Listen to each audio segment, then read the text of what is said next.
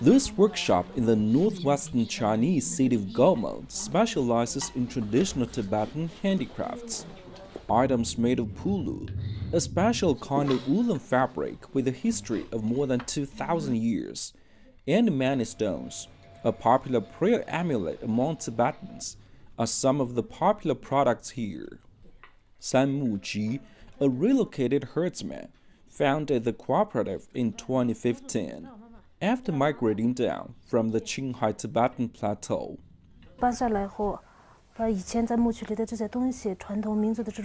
After moving here, I found our traditional culture was gradually disappearing. I just want to preserve what we had in the pastures and pass it on through this handicraft cooperative.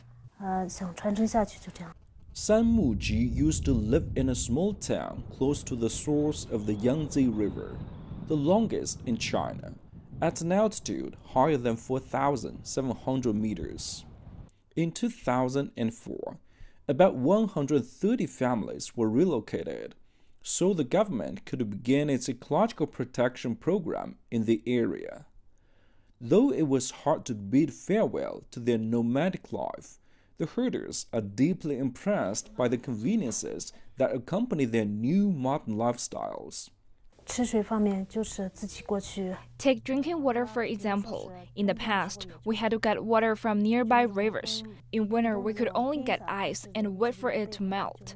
Now, all we need to do is just turn on the tap.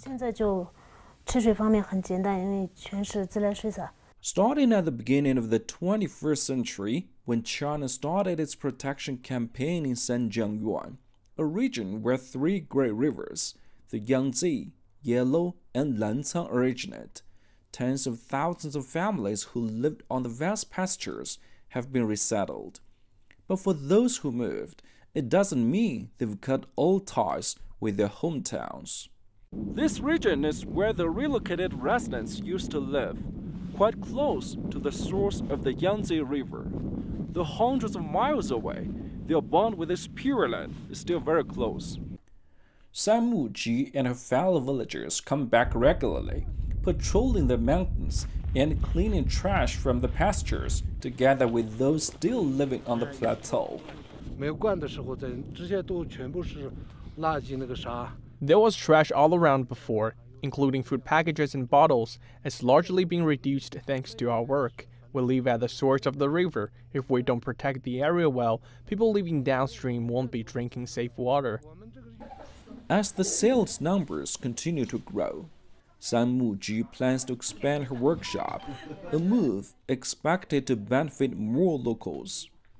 But her greatest wish is that her hometown will become more beautiful, thanks to her efforts and anyone willing to lend a hand. Yang Jinghao, CGTN, Qinghai Province.